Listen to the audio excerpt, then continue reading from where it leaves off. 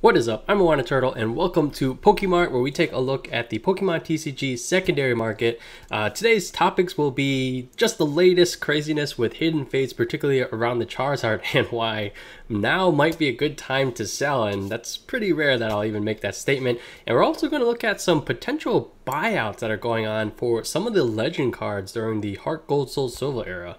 Let's begin.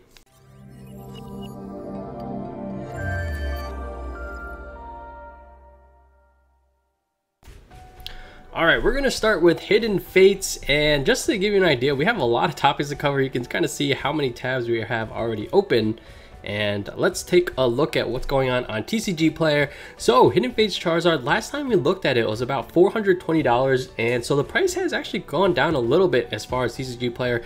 We are down to $400, and we're actually going to take a look at Umbreon. That one is surprisingly high with Espeon not too further, so it does seem like the evolutions have won out. I think back in the day, it was kind of like Cynthia was up there, obviously Charizard, and then Lele, and that's kind of shifted gears to just the evolutions. Let's take a look at Umbreon real quick. Man, near mint, 76, and a while back when we were doing like Hidden Fates dupes, I think we gave away a couple of these cards, and right now super expensive, so we're filtering just for near mints, and the cheapest one on TCG Player is for $76. Let's take a look at sold listings on eBay, and it tells a similar story. Most of these are best offer accepted, but down to 70, some 85. And alright, PSA 10 Umbreon, $200. Sounds very high to me. Alright, let's move on to the main card of the set. That is, of course, the shiny Charizard. There's only, I think it was 8 near mint listings. Oh no, wait, maybe there's more. But the cheapest one is $400. Again, this is down from $420 since the last episode, so it has gone down a little bit, but I don't think the PSA prices have really moved. Let's take a look at eBay. If you did want to pick one up right now, we're sorting by best match. Let's go by maybe that's fine. All right, 500, 500. Oh geez, yeah, we're in the fives. So even if you did want to pick one up right now, it seems like it is pretty slim pickings out on eBay as far as being cheaper than TCG Player, but actually that always seems to be the case, so that's not that surprising.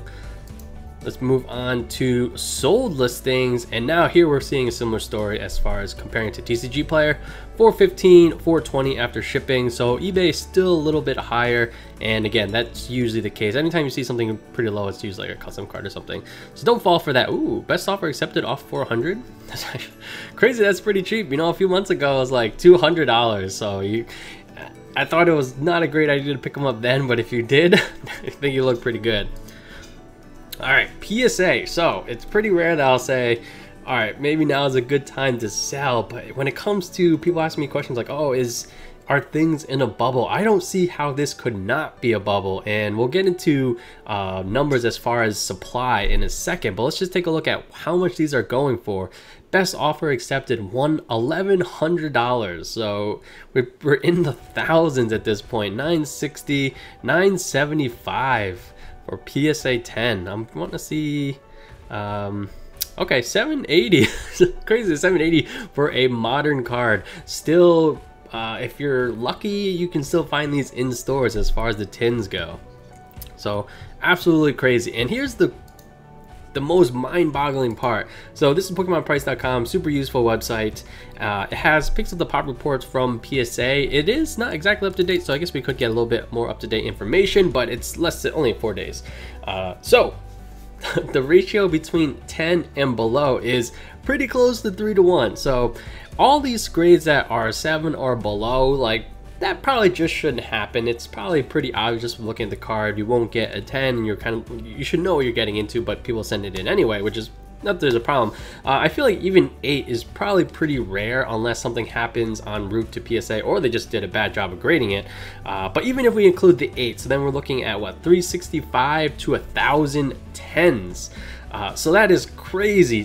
There's 1,000 PSA 10s. So I do think now might be a good time to sell. When you think about it, this PSA 10 number will only continue to rise faster than the 9s probably, and you know, the amount of people that are willing to spend $1,000 for this card, I'm not sure how many people are out there, but there can only be so many. So I can't see any other scenario of how this will play out. Then the price will go down in the near future. Just to give you an idea of how many PSA 10s that is, let's take a look at the, not the OG, but the base set Charizard. So this, even though this is like a Shadowless first edition, like this is actually for the unlimited print.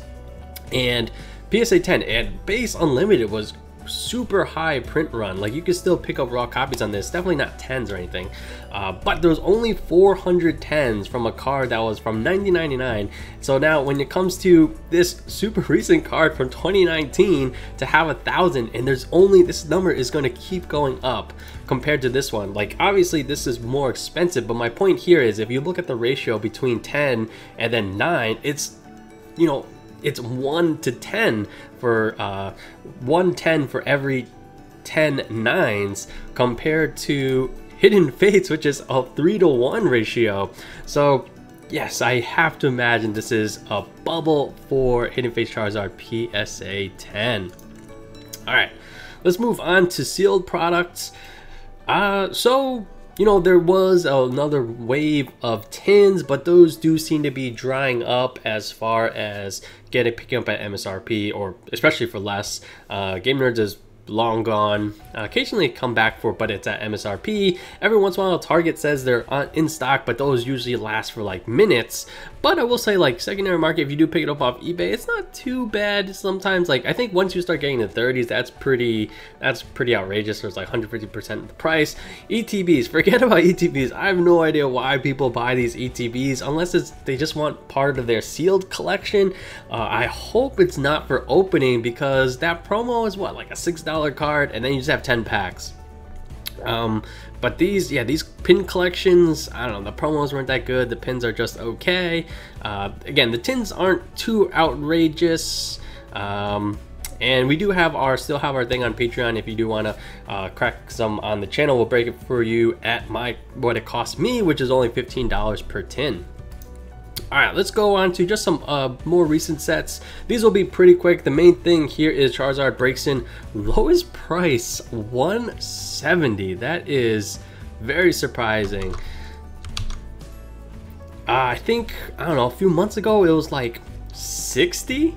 And I have to imagine this is just for collectors. This card is not, it's not that it's bad, but it's not, I haven't seen this really used in any tournaments that I'm aware of. Yet, you know, fetching a price like this has to be just a Charizard effect. Although one interesting thing about this one is that logic doesn't necessarily translate to Unbroken Bond's Zard, the first Charizard tag team, which is still about 150 and it is a little bit older. And this one definitely was, you know, selling at like 200. And in fact, I even bid and bought a few of those. And then even okay, then we moved to Burning Shadows. This guy was always high, but you know, Burning Shadows is still, maybe, I'm not sure if it's out of print, but there was a lot of product available at like Target and etc. In fact, like I think I picked up some at Amazon for $20 a ETB. So still very much like, you know, there's still a lot of it, but the near mint off TCG Player is $351. So definitely just that Charizard effect as far as collectors go. Let's go to Dedenne. Not too much to discuss here. This is just interesting because this is like, I don't know, there's no events going on, so probably there's been no real need to buy Dedennes, but like, just I'm not sure why anyone would, but definitely do not buy any of these, even for the price of 20, which is still crazy high entirely because of this product. For basically the same price, you can get 2 of them in about a week or so, like, you know, a little over 2 weeks away. So yeah, if you play competitively, you need Dedennes. Pick it up from here. It seems like this product is still in stock and it has been available quite a long time, so it must be that they just printed a lot of this, and maybe that'll translate to a lot of them being in the store. So I think this is the best buy, you know, compared to like the Pika Round box. But based on the fact that the pre-order is still available, maybe that just means there's going to be so many Dedennes out there that maybe even the secondary market, even when, you know, I feel like this creates a floor for about like $10, maybe it'll still be even cheaper on the secondary market just by the fact that this is still available for pre-order. All right, let's go to Jirachi. The main thing we're looking for here is how cheap can you pick up Jirachis right now? Not from Team Up, but these deck exclusive ones. And $3. So this seems about right. You know, when you sell a product for $25 that contains 4 of these, like what an amazing buy. And then, you know, half the value is just from this card alone. Or you get back half the value, even selling at the cheapest on TCG Player. And I think this is great. Anytime it makes playing competitive very accessible to everyone, I think that's a huge win in every respect. And but we'll just take a look. So how much value is out of those boxes? There's not too many of these codes being sold on eBay. Like last one was June 3rd, May 29th, but these are going for 10. Actually, they're all over the place, but there have been instances where you get, like, again, half your money back from that box just for the code card. And in fact, if you don't sell the code card, you open the code card, I suppose, or claim it for yourself. Yes, this is against TOS, but you know, these guys are selling for $5 a pop, which is, oh wait, no, this is a Team Up one. Let's see, Team Up. Actually, I'm not sure if they show up as Team Up. Maybe they do. But either way, some of these Jirachis are still going for $4 on eBay. And this is the digital version, and you know, you get 4 of them with the code card. Let's move on to Sword and Shield. Not too much to discuss here. Zacian still around 60. Again, it was up from like 40, which is funny because it was around 40, events ended, and then it went up. So this is just a collector's piece at this point. And yeah, full art Marnie over Rainbow Marnie. So full art supporters are the way to go. I'm not a huge fan of Rainbow, and yeah, people seem to agree. Although Charizard or the Snorlax, I guess, does kind of go against that logic. And Zacian in general, this is for Sword and Shield, $10. We did have those tins, so the price should be pretty low at this point. Let's see, Metal Saucer. So around when these were 10, I said these were a pretty good buy. I still, actually I'm not sure about 16, but assuming these things don't ever see a reprint, in fact probably the secret probably won't. I think this is just one of those cards that will be useful forever and expanded. Any of these patches I think are just useful cards, and anytime there's a metal deck I'll probably include these. Alright, so we're moving on to the Legends. We did an episode where we picked up raw copies, and basically all these, so like the next handful of listing tabs are TCG Player for the Legends cards, and basically I would check these every day, and for a while you could pick up near mint ones for like $15, and since, I don't know, last couple weeks or so, it's basically doubled in price. So we're going to take a look at those. Maybe there's been some kind of buyout. I do want to say one thing as far as like the potential for these cards. I'm not sure if I would consider these vintage cards. So these are from like 2010. So it's old, 10 years old, but you know, definitely not nearly as old as, you know, anything WotC related. So it's kind of, you know, I guess right in the middle. It's a mid age, I don't know, midlife of the Pokemon Pokemon franchise. So, but for the Lugia, we'll basically take a look, and so we're just sorting for near mints. Light play, TCG Player, sometimes, you know, actually it's all over the place. Sometimes you buy a near mint, it's like, oh, actually this, or a light play, and it's like, actually this could be considered near mint. Far more likely it's actually the other way, where this near mint's pretty close to light play, and light play is pretty close to mod play, especially if you're from a collector's point of view. But the Lugia bottom, so in case you didn't know, there's basically 2 cards and they form one picture. Lugia bottom for $30, and again, you know, not too long ago, a few weeks ago, these were probably like half the price, but all the near mint ones are essentially gone. The only one is from this J Blue store with 0% feedback and 2 sales. So yeah, and again, we're just sorting for the near mints, and basically I want to compare this to, all right, I think a lot of these were picked up at the $15 to $20 range, and if you were to grade these for 9 and 10, what are those kind of going for, and you know, and what happened based on that. And actually, just to make things a little bit more interesting, we'll actually check off light play as well, and there's still nothing on TCG Player. So it seems like all the Lugias are bought up except for one from a questionable seller, or a seller that has not much history. Ho-Oh bottom, which basically you're just looking at his feet. $20. Okay, so there's still $20 Ho-Ohs for the bottom, and they are near mint, or there's one, and then they quickly move up in price. Definitely the less popular of the two. I imagine this one is more expensive. Yeah, $40 for near mint, and that's it. Oh wait, let me just refresh some tabs. All right, yeah, so for the top, including light play, oh wow, same price. So even light play does not make the price go lower for the Ho-Oh top, and so these things are getting pretty expensive. Again, these are not that old. We're looking around the 2010 era.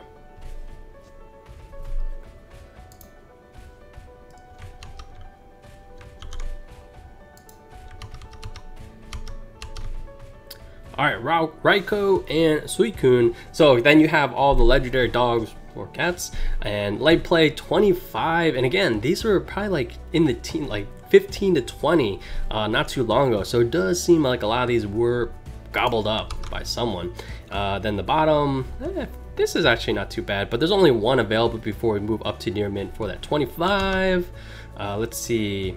Suicune Entei, very similar story. So it seems like for the legendary dogs, it's about 25 for near mint. Let's see, we got 20, oh, actually 35 for this Raikou Suicune, 40, and oh my gosh, there's not even any near mint. We're up to 40 for the Suicune Entei Raikou. These things get kind of confusing because basically there's 3 of them for each combination of 2. There's a card, Kyogre Groudon, which is actually a pretty cool one in my opinion. 30 for light play and / near mint. I should just see, and the thing is, like, these are, I'm not gonna say that they're, let's just say they don't have a lot of sales history to go off of, and compared to, I feel like I have a lot of good experience with Yeti games. They have tons of sales and everything is always in really good conditions, where I feel like you're basically taking out a little bit more of a risk by purchasing from these you know, sellers with less history. And let's just keep going. Kyogre on top. Yeah, still, like, all these stores, none of them have over 1,000 sales. Rayquaza Deoxys, I feel like this one has a lot of potential. 2 very cool Pokemon. $30, I feel like it's not too bad. Oh, it's this Diabetes again. But yeah, nothing available, no sellers with 1,000 sales or more within near mint or light play on TCG Player. And then the top, the one with Rayquaza. Okay, so we have a single light play for Overdose Gaming with 50,000 plus sales. All right, oh, actually, there's one more. Darkrai Cresselia, near mint, $50. Yikes, that is pretty expensive. But yeah, my point here is I do feel like these were basically all bought up not too long ago. Oh, Palkia Dialga, there's still one more. There's a lot of these, as you can tell. All right, but yeah, mid-20s and up. All right, let's just see what could these go for on eBay for PSA 10. So the important thing is here, some of these prices are actually sold for pretty high. Some of them are, all right, that seems, maybe that's realistic for a 2010 card. But I think the important thing is that there's not too many sold. So, you know, the reason I look at these is I wonder if this is one of those like sets of cards where it's like, oh, I wish I bought those, you know, X years ago when it was $20 and you could pick up a near mint to possibly get a PSA 10. So basically that's what I'm looking at in this lens, and you know, there are not too many, there's not a lot of demand, not too much supply. So it's kind of like a very undeveloped, kind of like, maybe it's like a very niche market kind of thing. But if we do look through these, and some of these are for pretty high, I think just because they're so low supply. And so PSA 10 Palkia Dialga, 125, best offer accepted, off of 99. And then, but then, you know, not too long ago, these were going for $50, which when you think about it, like even at the price now, it's like $25. And then if you do get 10 like doubles, like that kind of makes sense to me. But there is some opportunity here where there is some demand for some of the PSA 10s at this point, now when we get closer to June. All right, let's see, Undaunted. There's a single one for about 160, but as you can see, not too many sold at all for any of them. Wow, Suicune Entei, 500. That is really expensive. But then I think as we scroll, actually no, maybe there's the legendary dogs. Maybe there's actually quite a bit of demand for these guys. All right, let's go to PokemonPrice.com just to see. I'm actually more curious about, I guess, the historical sales, but then also the PSA pop report. which again, we can get from PSA but as well, but this gives us a nice way to see the prices. It is a little bit out of date. So one thing I don't really understand, if anyone can explain this to me, let me know in a comment. The Ho-Oh, basically there are 2 entries for the Ho-Oh. Wait, is there 3? There's 5. So there's 3 112s, and I couldn't tell you what the difference between them. 2 of them do have no sales. Let's just take a look at this one and just get an idea of what the pop report is. But yeah, very few. Actually, this is a bad example. Let's take a look at Lugia, because there's only 1 listing for each of them, and let's see how many were graded in general. And yes, this is another thing why I think that this is a pretty cool card to pick up, especially if you can, you know, find a good price for it. Is this is pretty undergraded in my opinion. Now I'm sure there's a lot of raw copies out there, but if you can pick them up near mint, I imagine there are not too many of those, and only 22 10s, 59 8. So that kind of explains where, if the demand were to go up, and to be honest, like in that, you know, 2010 era, like you have the primes, but I do think that these cards are pretty good for collectors. You know, has that unique feature of you combine 2 arts to form 1, and they're of the legendary Pokemon. And but yeah, and you know, not very great. Again, as of June 6th, only 22 10s and 58 9s for Lugia top. Bottom, oh my gosh, only 9 10s for the actual Lugia face. And let's just take a look at the sales. So yeah, very few data points here. Yes, sure, those 110 that was sold back in 2018 for $420, and then a 9 sold in May for $134. So just not a lot of this around. All right, let's take a look at the legendary dogs. Let's just take a look at the ones with the most recent sold, and we'll kind of like just look at the pop report again. Like these data points, they're kind of all over the place, just because there weren't too many. And you know, this is, I think that this spike from, you know, 70, which again, with the prices right now, let's say you pay $25 and you get a 10, so let's say $35 after grading, and I guess there's some shipping in there too, and then it's going for 75. That kind of makes sense to me. Actually, I'm not sure about how hard it is to grade. And then this spike to 300, I imagine this is just a collector that really wanted this part of their collection, but there's just very little supply. But I'm not sure how much demand there is for it. But either way, the PSA 10 pop report as of June 6th, down to 12, 83 9s. Ooh, actually, Suicune Entei top, not too bad, 38, followed by 63. And actually, it seems like the bottom tends to be the harder one to grade, 11 versus 74. And actually, that's all we picked for that one. Let's take Rayquaza Deoxys. I feel like there's a lot of potential here. Sure, we'll take a look at Kyogre Groudon. Oh, but we got that thing again where there's 2 listings for each of them. So let's just take a look at Rayquaza Deoxys. Only 14 10s for the top, 8 followed by 82. And yeah, I'm not sure what to derive, but actually, you know, the PSA 10 sales never really went below $100. And then only 16 for the bottom. So yeah, I feel like there's a lot of potential here. And let's just go to the last set. Let's see. No crazy high price. Okay, so this extra one is for the jumbo. At least that's pretty clear what's going on. We'll just select all these real quick and take a look. All right, so significantly more of these for the 10s and 9s, so 200 across 9 and 10. So should be a good amount more of these in circulation, and yeah, the price graph kind of reflects that.